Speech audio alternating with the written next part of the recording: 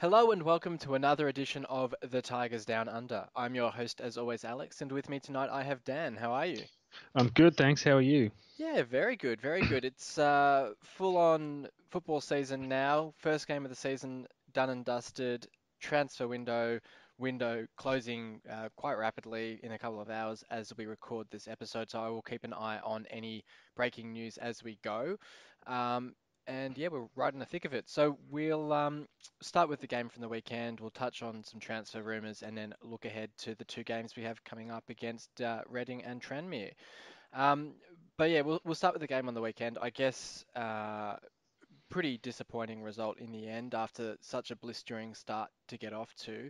I tweeted out at halftime that my main concern was fitness and players keeping up the tempo that we'd kind of set for ourselves in the first half, and a handful of players were really, to be commended for their efforts throughout the entire game. But um, unfortunately, it was the case that we did concede a couple of goals to Swansea early in the second half and couldn't go on and snatch an equaliser. So, an unfortunate loss to start the season, but I guess a few positives to take out of it. Yeah, I think I mean, we've been talking about it recently, just with how drastic the change has been in our style of play and how aggressive our style is now. That fitness is always going to be an issue, especially in these first few, probably the first month of the season. I'd say is we may see these sort of issues recurring a little bit because as good as preseason is, there's always that difference, that different level of intensity once you get into those games that actually, where you're playing for points. So I think, from all accounts, the first 45 was outstanding, and it was disappointing that the boys switched off to start that second half and allowed those two quick goals. But I think overall, like we're sort of having one of those happy with the performance, but not the result. Probably overall, is my sort of take on the game. Which It I was think good. I think that was the issue last season, wasn't it? We had quite a lot of those performances, and I guess the focus this year is going to be on turning those into results. Yeah, and I think if we repeated this, if this performance was repeated, 6 or 7 games in, and it's that same. We played really well for a lot of the game, but we switched off, in the key moments. Then nothing's really changed from where we were last year to where we are this last season to where we are this season. But um, the first few games, I mean, overall, the squad still only played maybe half a dozen games now in this system. Um, Yeah. and that's if they played in like every preseason game sort of thing. Like, so um, there's still time. It's we still got another 45 games to go. We can be a little bit patient, but um, I think I mean the signs are good. Lots of players played really well. Just lacking that real match fitness, and I mean it is very difficult to maintain that really high running, high intensity sort of game and that tempo for the 90 minutes. So Yeah, especially in August when it's going to be a bit hotter and it's going to be a bit tougher for the players. Speaking of players who played well in the match, I thought Batty was, head and shoulders man on the match. Scored the opening goal, was very, very good, very impressive with his pressing and his tackling and his interceptions. I think there was some statistic that he'd made 7 interceptions by half time or something like that, which was the most of anyone on the pitch by some way. That could be the wrong number, but it was certainly a very impressive figure. He was seemingly cramping quite late or struggling with some sort of injury, but had to stay on because we'd used our subs. But a really impressive game from him, and another one who, when we were sort of listing the side in pre-season, wasn't necessarily a player who was in the first 11 in our minds.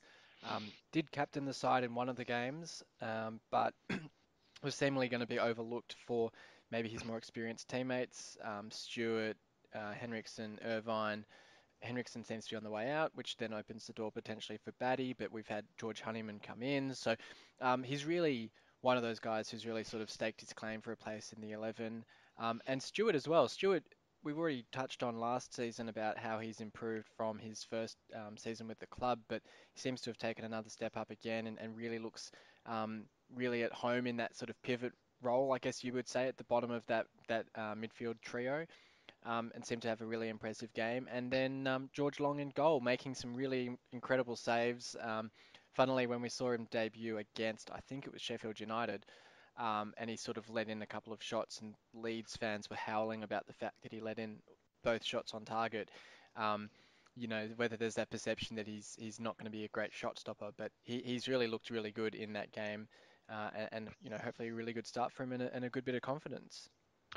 Yeah, I mean, I hope so. I think the other thing that I saw was that there was a behind closed doors friendly match on I think Monday night for a lot of the guys that the new signings and guys that didn't start on the weekend got an extra hit out. So guys like Eves and I think Honeyman played in that one as well. So just extra work with them, and with that sort of game under their belt as well, you sort of start expecting some of those guys to start sliding into our main match day squad.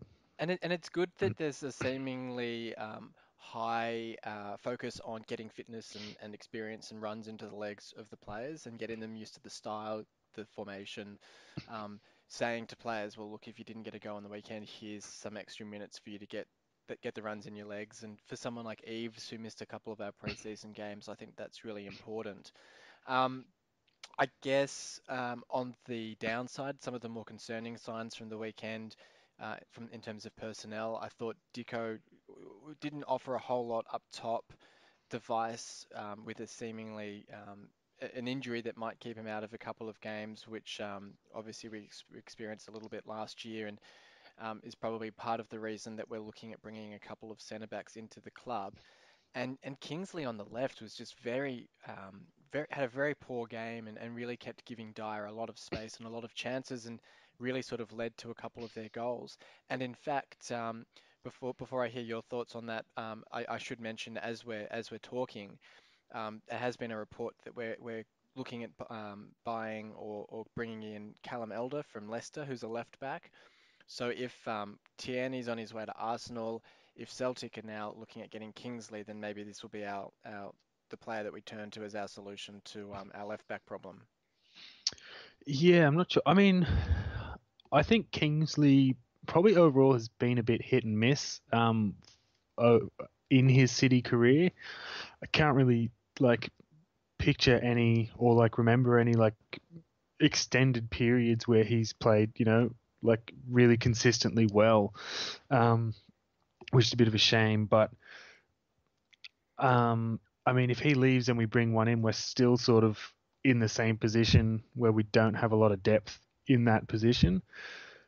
Um, and Dicko is, I mean, Dicko he always tries hard, but I don't know if this sort of system suits him completely. I think he probably works better having like in a front two where he's tighter with another player who he can, um, hold the ball up and work with a bit more. But um, I think I think Eves is obviously been earmarked as the one who will be the starter in all likelihood. So hopefully, if Dicko coming on late, with a lot of energy, might be able to hopefully nick a few late goals. I think he came on late at the end of last year. I think it was against Swansea last season and nicked a late goal. Um, but Device, yeah, don't know. He's so young, and it's a shame to see him having this sort of injury trouble. It's never anything major, but just lots of little niggly minor injuries. It seems to be, which is a bit of a shame. But um, yeah, a couple of guys we've been linked with. I think, yeah. So not Yeah, well, sure. so we can chat about a couple of the guys that we've been linked to. I mean, Matthew Pennington apparently making the move across from Everton, centre back, decent prospect. He's played a fair bit for Everton already. He actually scored in a Merseyside derby as well, so he's got a bit of a pedigree to him. Um, Seems to be a reasonable I mean, when we look at someone like Tafazoli, who looks promising and encouraging, but he's played his whole career at League One, whereas Pennington's played quite a bit of Premier League football. It's a bit of a higher caliber player to bring in to give you that bit of depth and support. Yeah, absolutely. And I think I saw the other day that McDonald's still injured. He's still, I don't even know how long away, how far away he is from a return, but it's good just to yeah, bring in someone who's got that just played at a higher level is always good. So I think he should be a pretty solid signing if he comes in or when he comes in.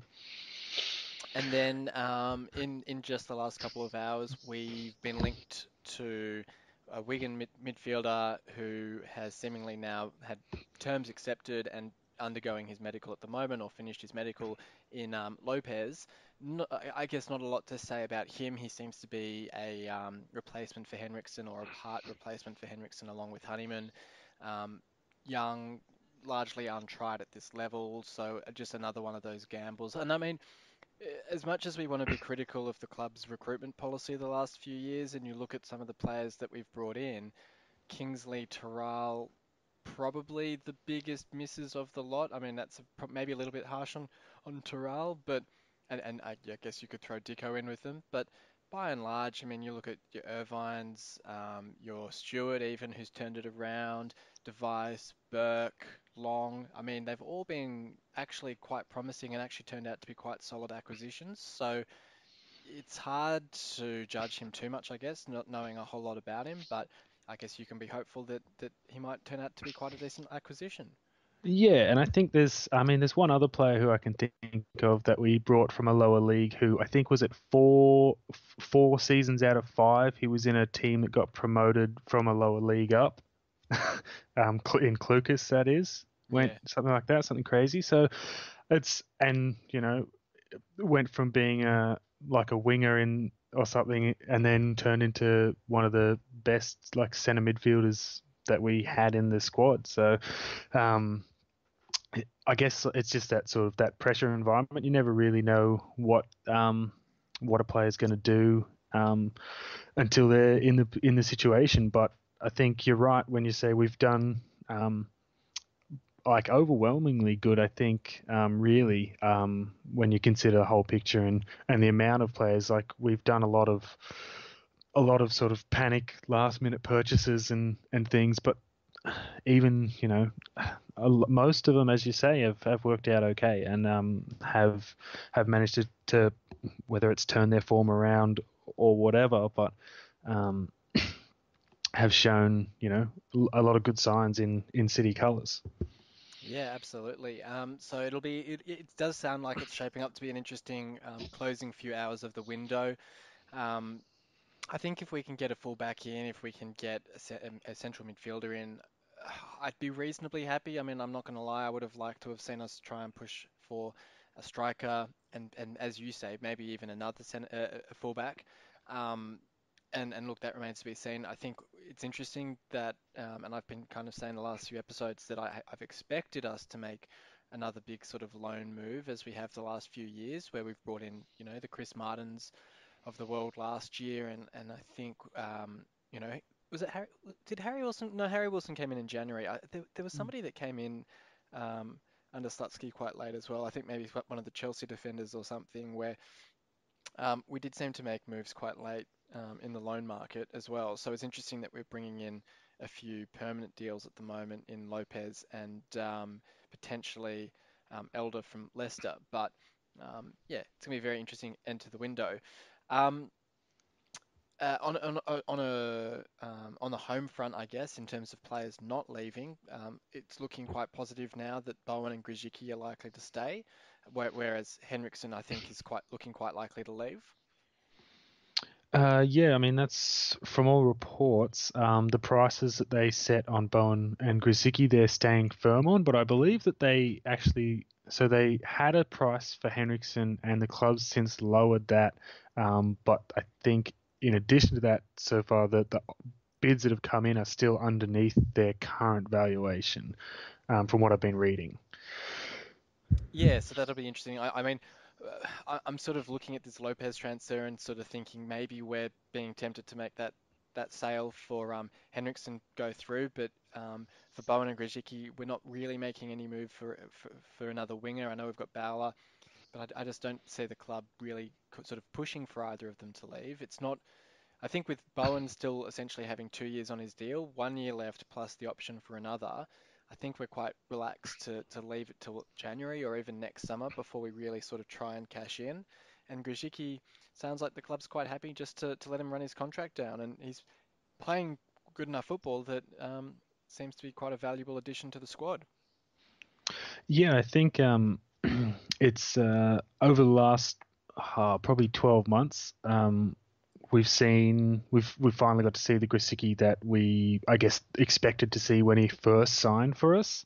Um, there were flashes in the year or so before that, but he's really, yeah, just starting. He's over the last year or so got played really, really consistent and really dangerous football. So with if we do maintain Bowen and Grzycki in our squad, preferably for the whole season, but even if it's only till January, we saw how damaging they were last season, and there's absolutely no reason why they can't replicate that. Absolutely. Well, we'll look ahead now to we've got a couple of games coming up. We've got Reading at home on Saturday, first home game of the season. They've had a reasonable transfer window. I think they signed Puskas from was it Inter Milan ahead of Birmingham, so that's a pretty reasonable signing for them. But they did lose on the weekend to Sheffield Wednesday 3-1, so off to a bit of a rocky start on the pitch. Um, I mean, Reading, at least judging on their position last season, are one of those teams that, we've got to be sort of winning the home games against. And especially this early in the season, given how we started last season, we'll be looking to get off to a pretty quick start at home. Yeah, I think when you think about how slow we were to get off the mark last season, we really need to take advantage of these home games, turn the KCOM into a fortress, as the saying sort of goes. So I'd expect them.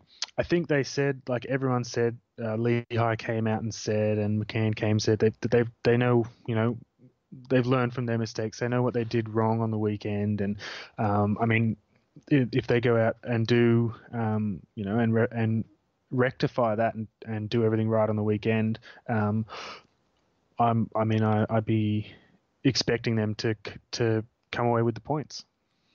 Yeah, it'll certainly be an interesting one, and I guess we've got at least one enforced change for Device, quite likely. Do you sort of see Tafazoli potentially stepping in? I mean, presuming this deal goes through for Pennington, I think it probably comes a bit too soon for him to be stepping straight into the side, so I guess that leaves it quite obviously for Tafazoli. Yeah, you'd have to assume it would be Tafazoli. He's been training with this squad for long enough now. He trained through preseason and everything. It would be quite an ask to have Pennington sign today and play on the weekend, unless it was absolutely necessary. I couldn't imagine that happening straight away.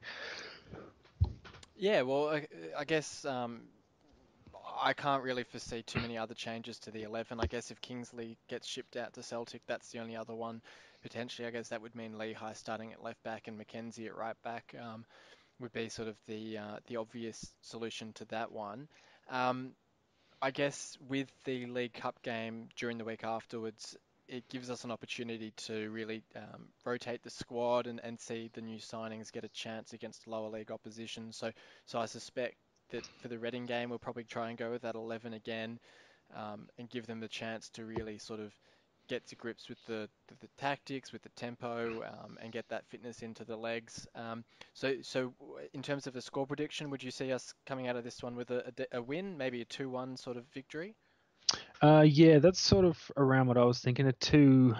I mean, I want to say 2-0, but I just think just I probably expect us to concede. I mean, we've conceded, I think, at least one in every game we played so far under McCann. So it would be hard to envision us keeping a clean sheet. But Yeah, it yeah, seems like back to but the roaring days of Slutsky where we were, Yeah, but I conceding two or three a game. but I think we have enough talent to score some goals. I probably think Eves might start this weekend as well. That might be the only other Yeah. the other change I could think of. But um, and I mean, it'd be interesting to see the difference with Eve starting versus Dicko and what sort of combinations those front three can form. Yeah, definitely. And then as mentioned, we've got Tranmere during the week. I think it's the Tuesday, well, the Wednesday morning our time, which would certainly prove an opportunity for guys like Bowler, potentially Milinkovic if he's fit, Honeyman if he's not in the side on the weekend, Lopez, whoever else is sort of signing for us, Pennington, whoever, to really get a go. I guess it would give us a chance to rotate keepers as well, see how that goes. Um, and I guess, yeah, not really a whole lot to lose in the cup. I don't expect that we've got much expectation of progressing in the cup, but I guess against Tranmere, you'd sort of be hoping we can progress. Yeah, I think we probably still should be getting the result and going through to the next round. But I think realistically, like our priority has to be on the league. So, and then I guess it becomes that whole debate of whether the cup is a distraction or a benefit in Yeah. terms of games and I everything. But Yeah, I think at least for this round, I think it's a benefit, particularly coming so soon after the transfer mm, window closes. It gives us a really good chance to see new signings in a relatively risk-free situation.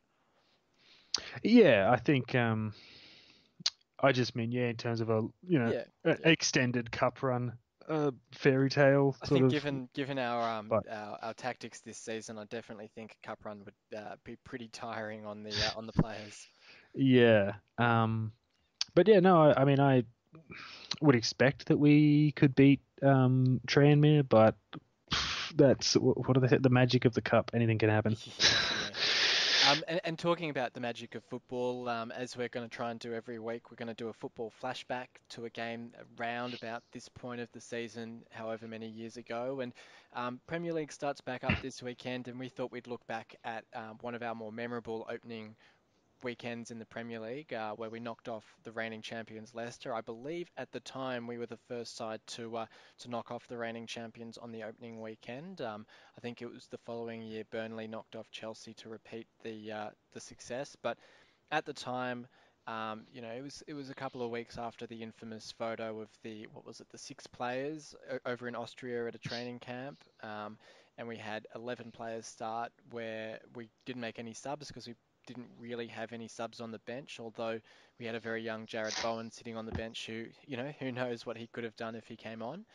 But Maguire was injured, so we had Livermore at centre back. That was when he got a bit of a run at centre back for a couple of weeks.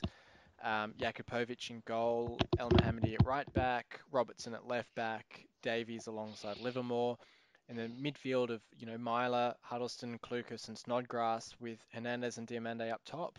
And of course, as we sort of touched on it last week, the infamous or the famous double bicycle kick goal scored by Diamande put us in the lead before Snodgrass secured the points after half time, where Mahrez had scored a penalty for Leicester. So yeah, very exciting start to that season. We were sort of going into it with such low expectations and low hopes because I think we'd literally made no signings at that point of the season. Bruce had quit, we had Phelan in charge, and yet somehow the players sort of came together and made it work. Yeah, it was a wild start to the season. I think it wasn't even long before the season started. I think that Bruce resigned. I think it was only like 2 or 3 weeks or something. It wasn't long at all. And then yeah, Phelan took over. We somehow got lucky, I suppose, and ground out this result. Then won at Swansea. Phelan got manager of the month. All sorts of wild things happened to start that season. Great start, and then it sort of tailed off a bit. But no, this was a crazy game. I just watched the highlights for it before, and the penalty they got was Huddleston stepped on Demarai Gray outside the box, and he Yeah, that's fell right. into the box, and um, there was a couple of some good free kicks taken from both sides. but I think just Davies' presence in the box on set pieces was sort of what made the difference. I think he was he was involved in a couple of really good opportunities. I think there was one header which he just put wide of the post early on off a corner or a free kick, and then I think it comes off his back. Before Schmeichel makes the save, and it bounces down for Diamande and Oh, Hernandez to right. have a swing at it. Um, he was he was quality in that box for us on many occasions. But um, yeah, that was a crazy game, and just to think that you can go at the Premier League and not make any subs and manage to come out on top is I mean I don't know how many teams don't make their subs in the Premier League, but I would um, imagine it would be quite a low number of teams that have played the 90 Yeah. without making a sub. What this reminds me of is having, reading The Decade, which was a great read over the last couple of months. It reminds me of a story in there where I think it would have been early 2000s when the club was in administration or on the verge of administration and really struggling. And the players are sort of talking about the fact that, they'd bring a packed lunch from home. They would train once a week because the players had to go off and get other jobs because they weren't getting paid. They would chart sort of a route to away games that they could take the bus along and stop off at servos because otherwise they knew the bus was going to be breaking down. And it actually creates this really tight-knit culture where the players really bond and come together and it sort of strengthens them because they have that singular focus on playing on the weekend and um, obviously nowhere near to the same extent, but in a similar way, you've got such a small squad up against it, backs up against the wall, just singularly focused on going out there and beating Leicester. And I think was it before or was it after the game that the players sort of came together in a huddle and you could kind of feel that emotion and I remember, at the time on social media, everyone saying it just felt like at that point, it was all the players and all the fans, so all sort of pulling in one direction and were really supporting each other. And obviously, we saw that backed up at the Swansea match, and then came really close to a point against United the following week as well. And then, almost in the same way, when the club came out of administration and the players started training every day and they were getting paid and everything, we started losing games, and the players said, "Well, we should have stuck to what we knew was working." In a similar way, transfer window came up, we signed a couple of players, boosted the squad, everyone sort of breathed a little bit because it seemed like we were sort of up and running in the Premier League, and then the concentration dropped and we sort of fell away. So, in a similar, it's really fascinating how in those really difficult situations, it can almost make the players not play better, but much more focused, I guess. Yeah, I think it seems to be a common thing throughout, I guess, just throughout football and maybe even beyond football, just like team sports in general. Seems to be when there's a club is struggling in for whatever reason, and the squad has to like endure this hardship together. It does like just strengthen those bonds or whatever. And it makes it interesting. I can almost hear like some like guys like Huddleston and that talking like in like the post matches or like and that around the time saying like just echoing the sort of statements we're saying like we're talking about now about them just having to not having a choice and just having to go out and just give all for the guys around them because that's all there is. There's no there is no option to go and have a rest, so they just had to sort of stick it out and everything. So Yeah, so it's a incredible game to look back on, and memories of a slightly better time where we had a pretty strong core of players, and it is kind of that it's going to be that sort of group of players linked to that time for the club where your Robertsons, Huddlestons, Davies, Snodgrass, and everyone who are sort of a memory of a better time, but always fun to sort of look back and remember great fixtures like that. No further transfer news in the last 10 or so minutes while we've been talking, so it'll be interesting to see how the window wraps up and what players get announced in the next few hours. Any closing thoughts, Dan? um no, not really. I think I'll just look forward to the weekend. Yeah, absolutely. Well, thank you for joining me. Not a problem. And thank you everyone for listening in. Until next time, come on, City. You've been listening to the official Hull City Australia podcast. For more discussion, join us on Facebook in the Hull City AFC Australian Supporters Group, or follow us on Twitter at Hull City AFC Oz. The music was created by Amber and Black. City's on fire. We're going higher and higher. There's no turning back 'cause you're out.